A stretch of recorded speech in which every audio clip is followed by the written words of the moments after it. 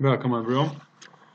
In this video I will show you why is it important to add more time after the simulation. First, I set up 2 time intervals, and the reason for that is for the first one I will use vehicle input, but for the second one I only use 0. So after the first part it won't add any more vehicles. As I just did, so what I did here is I measured that the length is around 800 meters from the vehicle input to the data collection point, which is in the right side, and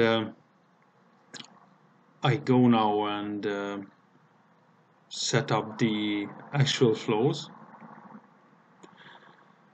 You see, for the first one is 600 vehicles per hour, the second one is 0.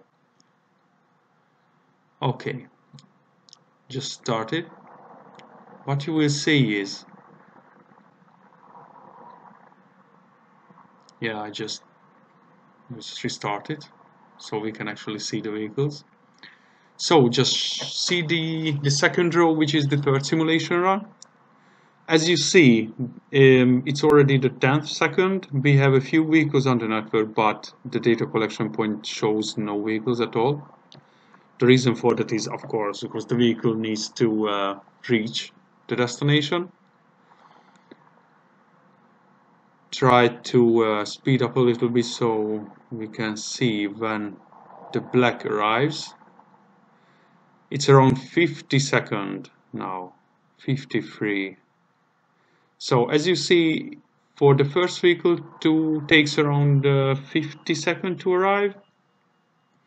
So if the last vehicle around 300 seconds leaves or enters the network, it takes around 50 or 60 seconds.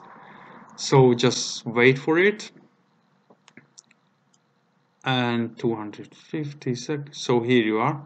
It's almost 300. So the last vehicle should arrive soon, and after that one no more. Yeah, and the last one just arrived at the last second. So if we would stop the evaluation right now, we would miss at least 10 or 15 vehicles. So as you can see, it's 58, the number of total arriving. It's 60 now, 61, and so on.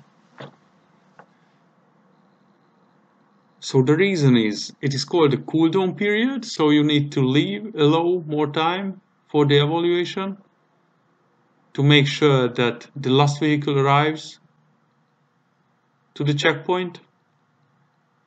So that HGV, and there should be one more, and that arrives very soon, and it's well over 300 seconds. So if, in the first place, if we would use 300 only, then